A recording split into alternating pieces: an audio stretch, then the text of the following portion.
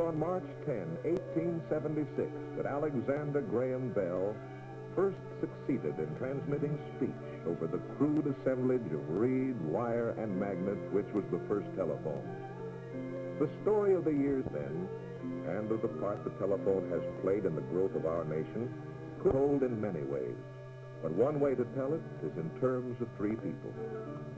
Of Jim Larson, who is the hope of tomorrow. Of Helen Larson, who is the spirit of today. And of Paul Kendall, who is the fulfillment of yesterday.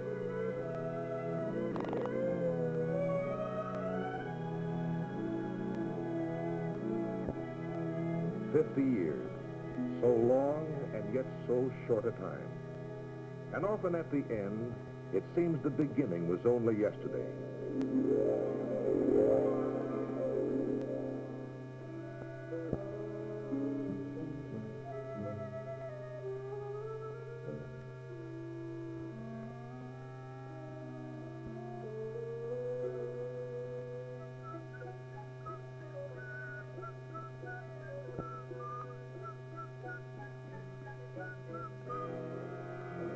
Yankee Doodle.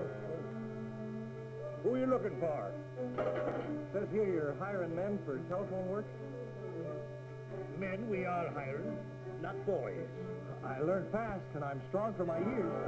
Well, how you know? And your name? Kendall. Paul Kendall? Well, how do you do, Mr. Kendall? Mike Cathy. How do you... Now, all right, son, now run along. I'm busy.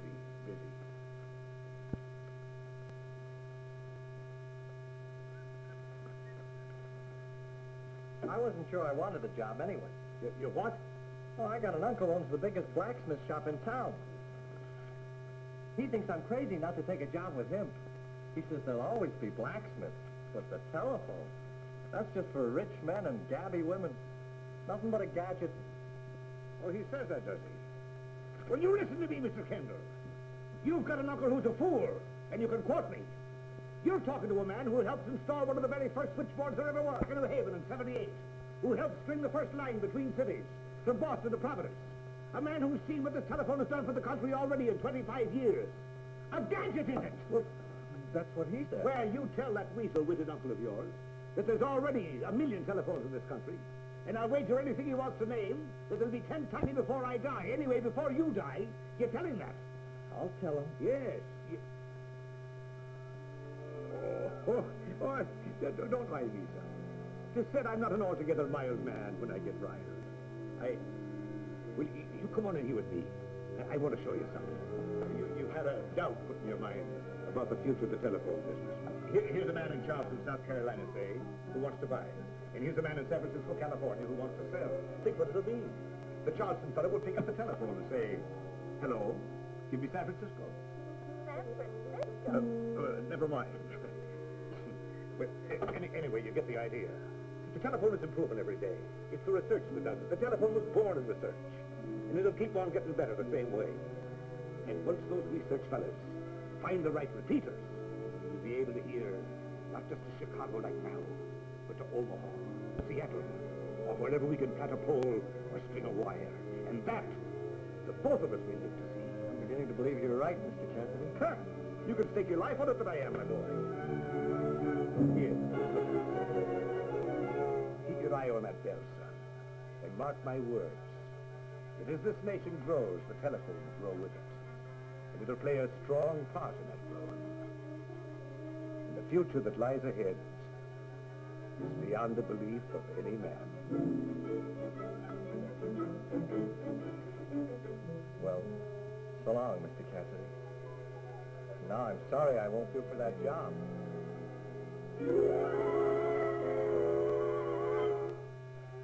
Like I said, I learned fast.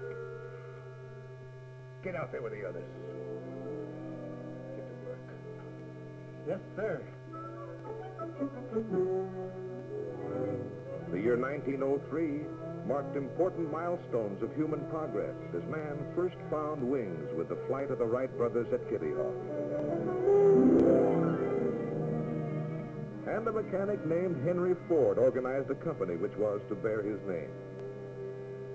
But that same year, a young telephone lineman's helper found himself concerned with other things. Is your Royal Whistling Highness aware that it's 7 minutes past the lunch hour? I'm sorry, Mike. I was busy studying and I didn't realize. What do you got there? Here, let me see it. Principles of electric... Well, how long has this been going on? Over 6 months now. I've been going to school nights, taking a course in electricity. Oh, you have you? What's this? The report card. Well, I suppose you know what this means, Mr. Kendall. What? It means you're fired from this gang. Providing, that is, I can get you a job in the office where you belong. In the engineer's office at headquarters. Now, close that mouth of yours and get to work. We've got wires to run. The years moved slowly there in the beginning of the century, but already there were signs of things to come. New York's first subway was opened. San Francisco rose from the ashes and debris of earthquake and fire. With the years, the network of telephone communication throughout America was continuing to grow. The long-hoped-for line from coast to coast was finally nearing reality.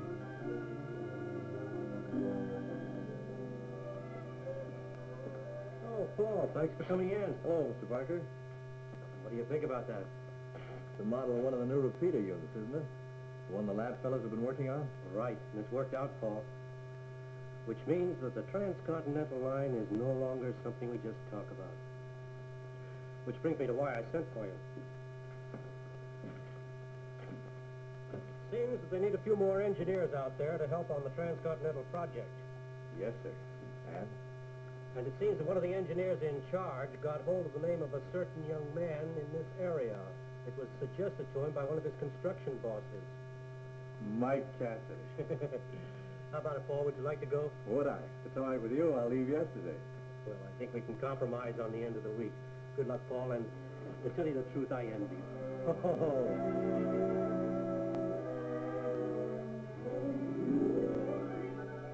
Yes, the plan to bridge the continent by wire had been long in the making. But at last, on June 17, 1914...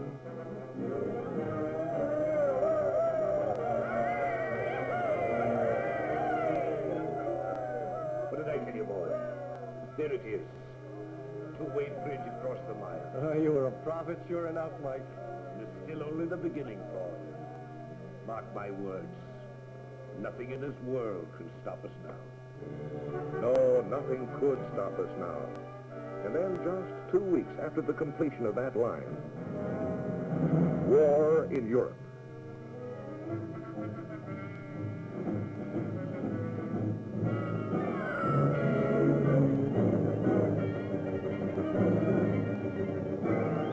But within 3 short years, Europe's war was Europe's alone no longer.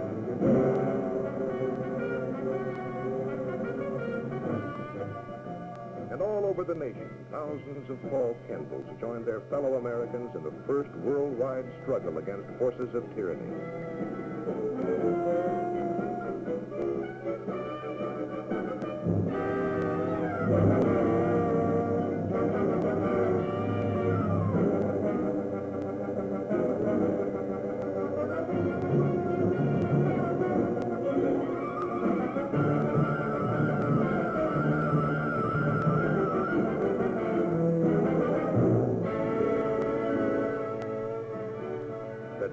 All of it was over. And 1 million and more men could come home to the job of building a nation. A nation now come of age as a world power. A nation facing new and greater challenges in every facet of its economic life.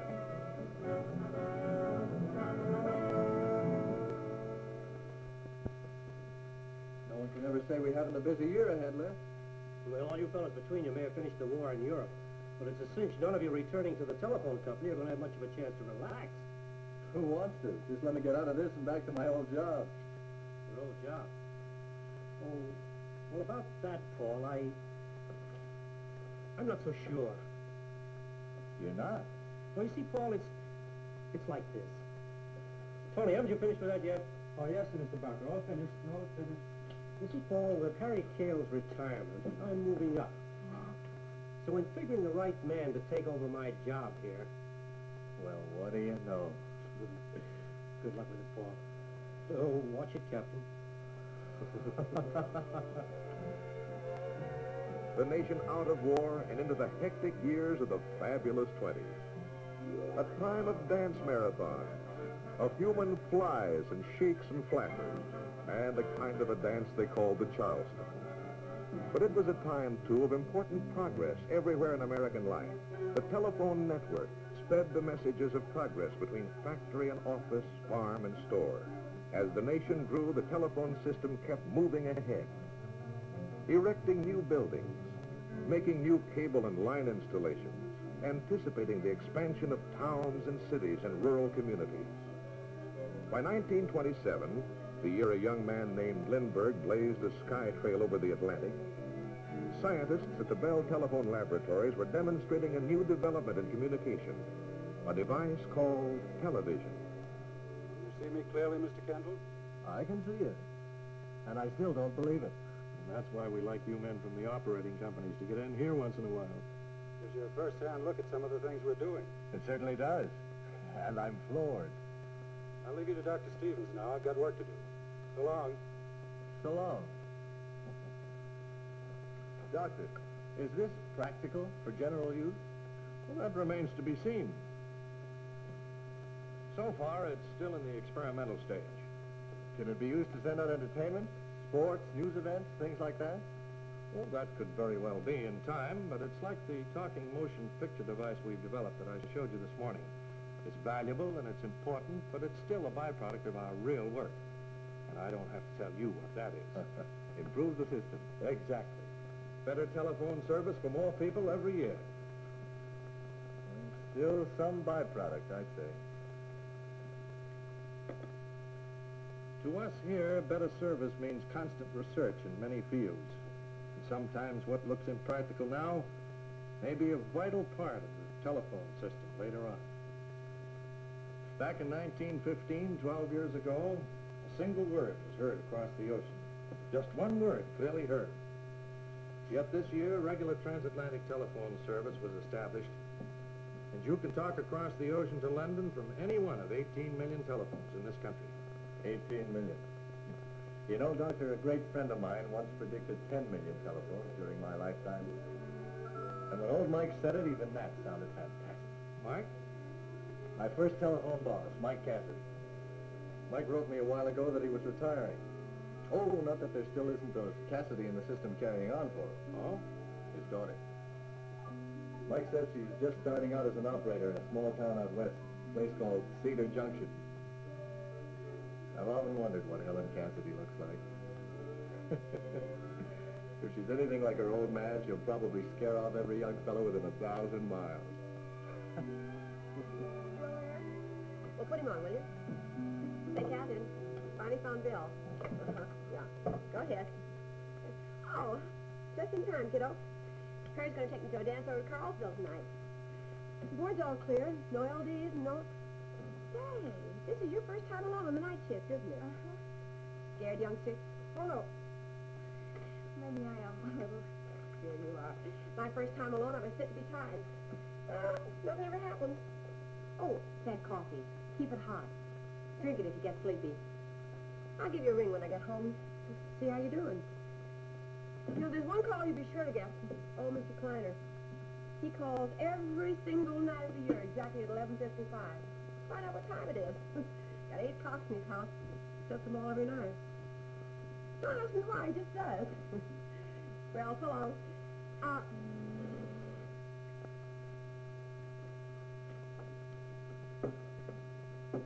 Look, kiddo.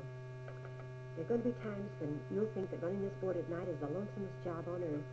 And when that happens, just remember, the President of the United States is right there if you want to call him. Not that I recommend it, but you can. I mean, it's not just as though this board tied together all the farms around here and made everybody in the county a neighbor, but it brings the whole blessed world in from the outside. I'll remember. Thank heaven.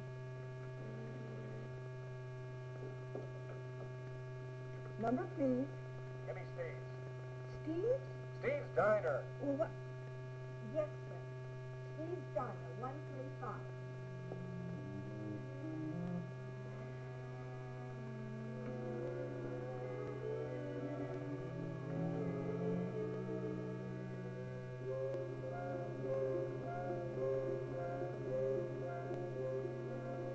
Yes, Mr. Kleiner. It's exactly 11:55. Just wanted to be sure.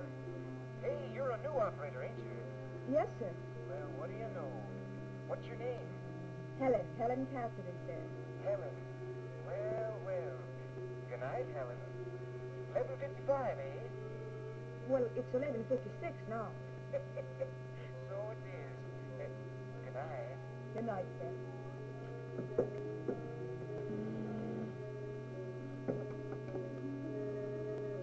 Number, please. Operator, a doctor, please, send a doctor. Who is it? Tommy Payton, my folks are away, and Linda's arm's bleeding. It's bleeding awful bad. I can't make it stop. I'm ringing the doctor. Please. Tommy, the person who's bleeding. It's Linda, my sister. She was carrying the lamp, but a broken cut her arm. How is it bleeding? Steady or in spurts? It jumps like, and I can't stop it. Tommy, listen to me. Is your sister right there? Yeah, just beside me. Well, let go of the receiver and feel up inside her arm, up above the elbow, and press with your thumb. Keep pressing in different places until you find the one that stops the bleeding. And hurry, Tommy. Press hard. I will. Leedsville, this is Cedar Junction. I can't raise the doctor here in town, and there's an emergency on Valley Road between here and there. I'll ring Dr. Sloan. That's fast thinking, honey. Who's hurt? It's a little girl. She's... Hello? I got it. I stopped. I got it stopped. Good. Now listen, Tommy. Have you got a handkerchief? Yeah, I got one. Well, tell your sister to hold her own arm a minute. And you tie the ends of the handkerchief together and slip it over her arm. And then with a pencil or a stick, twist it until the cloth is tight. And put the turning part right where you were holding. You got it? Okay. Be right back. Reedville. The doctor's on the line. Hello, this is Dr. Sloan. I heard what you told the boy, miss, and that's exactly right. Where is this patient? At the Peyton Farm on Valley Road. Well, you tell the boy I'll be there in 10 minutes. I'm on my way. Yes, sir. Still Reedsville. Anything else you need? Well, I don't think so. Thanks, Reedville. Hello, ma'am. I did it. It stopped and she can hold it herself. Fine, Tommy. The doctor's on his way. He'll be there in 10 minutes. If he isn't, you call me back. I will. Gee, thanks, ma'am. For a minute, I was almost scared. Well, I was almost scared myself, Tommy. For a minute. You okay now? Uh-huh. Bye, ma'am. Bye, Tommy.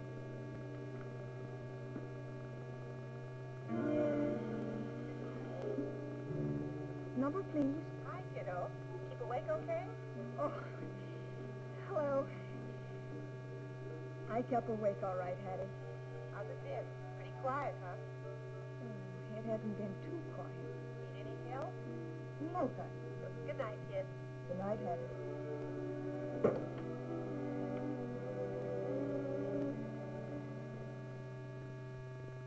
The fabulous 20s moved on. Every business and industry in America knew a growth and prosperity never before dreamed of. It was the golden age that was sure to last forever.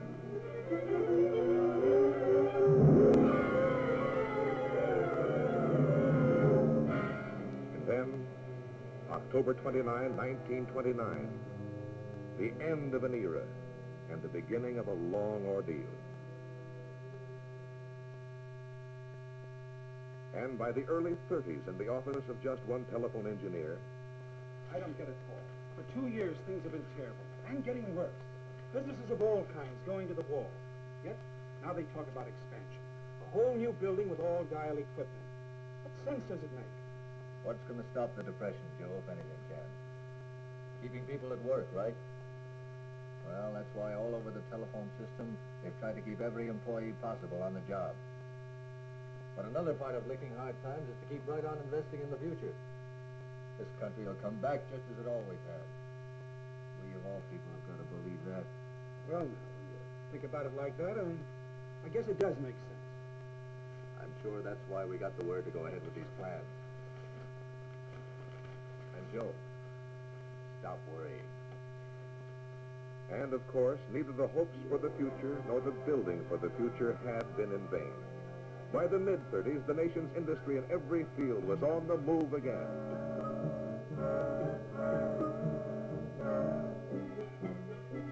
New jobs, new dams, new planes, new ships. And once more, the telephone system kept pace with America's progress and helped it grow.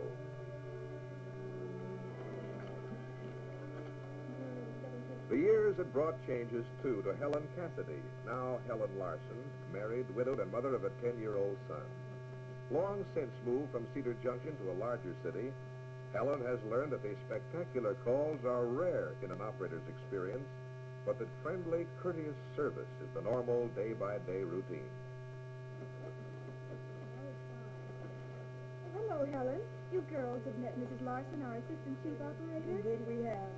How are the girls getting along with the Wood group? Oh, fine. They're really doing beautifully. The dial still seems a little strange, though, after 2 years on a manual board in the other office. You'll soon get used to it. And you're in good hands to learn. Mrs. Larson, why all the bother to change the dial system anyway? Wouldn't it have been simpler to keep on the manual exchanges? Certainly would.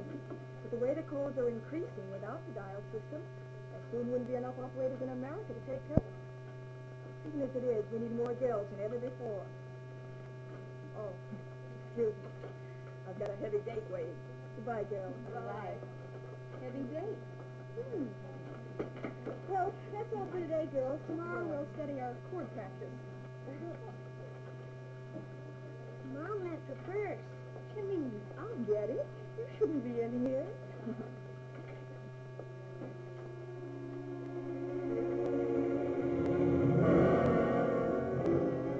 Pearl Harbor. Never before had the American economy faced a greater challenge than in the days that immediately followed. How that challenge was to affect the nation's telephone system was soon established by conferences in Washington. And I know we're asking a lot, considering what you've already done in the preparedness period.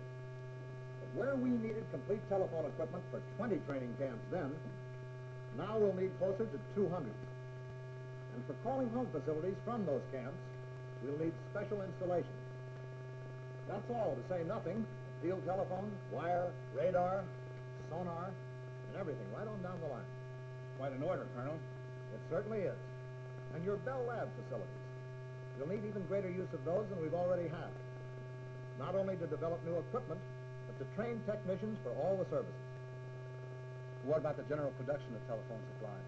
On that, our estimate is that your Western Electric plants will have to more than double their present capacity within a matter of months to even approach this schedule. Paul, your company's pretty typical. As its engineering representative, what have you got to say? Well, we'll still have to study these plans. But I've got a hunch the answer from all of us will be the same one. It's impossible. And we'll do it. Unbelievable. Fantastic. Impossible. But somehow the job did get done thanks to hundreds of men like Paul Kendall and to thousands of other men in all phases of telephone work, research, manufacture, supply, and construction. And most certainly, all of this was not the work of men alone. Of vital importance, too, were the Janet Olsons, working to keep the regular service going at top efficiency. The Sophie Walenskys, meeting new challenges of service for military personnel.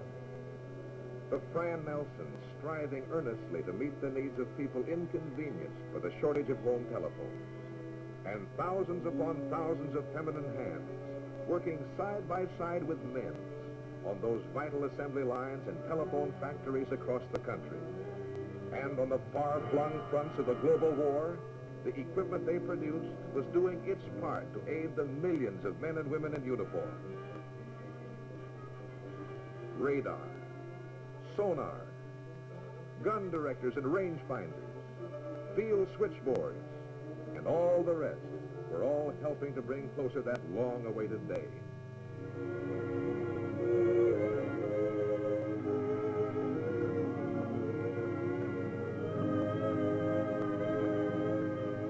For the second time in a generation, the joys of victory and the problems of conversion from war to an economy of peace. At Bell Laboratories, while still continuing certain research for future national security, scientists and technicians devised means to redesign military equipment for civilian use and continued development of other vital projects. At telephone manufacturing plants, newly designed assembly lines turned out unprecedented quantities of new equipment with ever-increasing efficiency. And all over America, men and women in all branches of telephone companies were doing their part in a friendly, helpful way to maintain the highest possible standards of performance in a service that kept growing with even greater speed than ever before.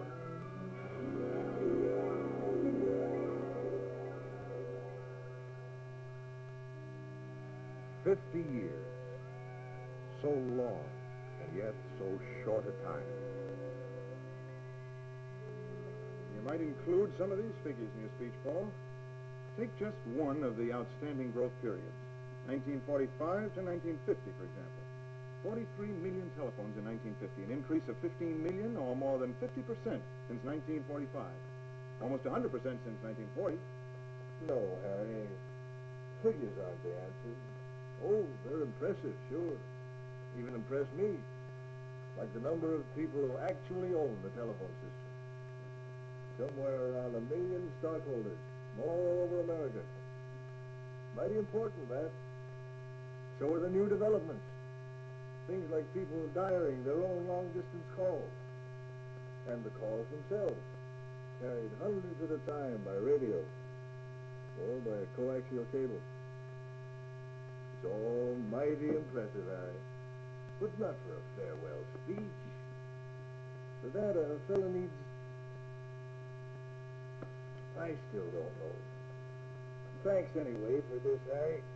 I'll just have to...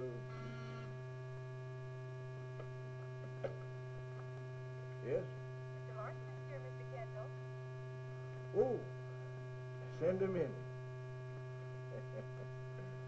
Know who this is, Harry? The grandson of my first boss. Just out of college and gone to work as a telephone research man. His mother's a chief operator in one of the companies.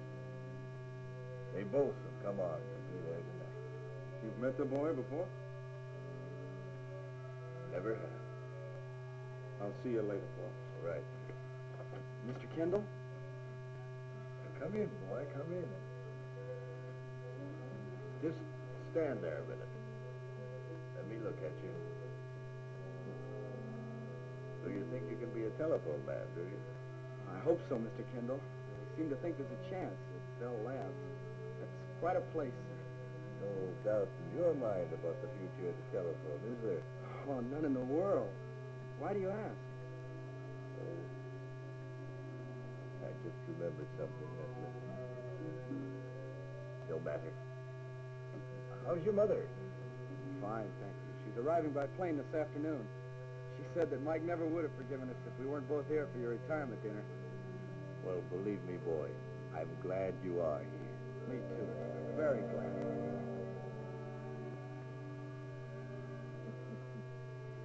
Yes, sir. You're Mike's grandson, all right.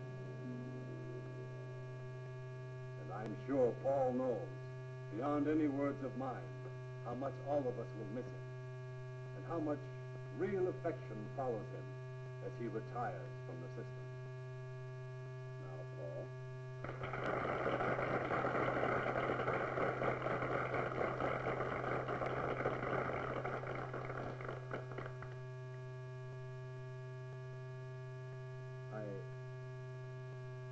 I have a confession to make. I've been trying to figure out for days just how to say goodbye. I still don't know. What can a fella say after 50 years? I do know I'm proud all of you are here. I'm proud, too, that the daughter and grandson of Mike Cassidy, one of the best friends I ever had, are both here. Helen Larson and her son, Jim. Helen doesn't know it, but I've sort of checked up on her through the years. And she's got as fine a record as any chief operator in the system. Of course, I don't have to tell any of you about the importance of women to the telephone business. Outnumber us men 2 to 1. And old as I am, I wouldn't have it any other way. And Jim, well, he's about as new a telephone man as you could find anywhere. Just out of college a couple of weeks. So, of course, he knows more about the telephone than any of us. But he's lucky, Jim is. He's joining one of the biggest teams in the world. At a time when, however astonishing its achievements of the past may be, there's still only a promise of the things to come. Someone once told me that when I was even newer to the system than Jim is now.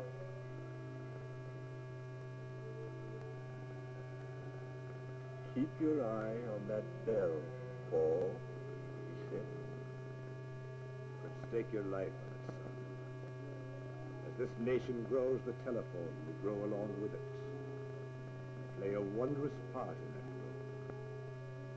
And the future that lies ahead is beyond the belief of any.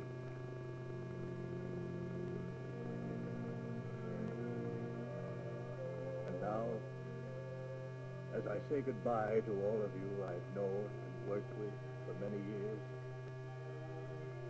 I say hello to the Jim Larson and the Mary Angelo and the Harriet Flynn and all the young people, whatever their jobs, who are coming on. To tell the truth, I wish I had another 50 years to stay around and see what they accomplish.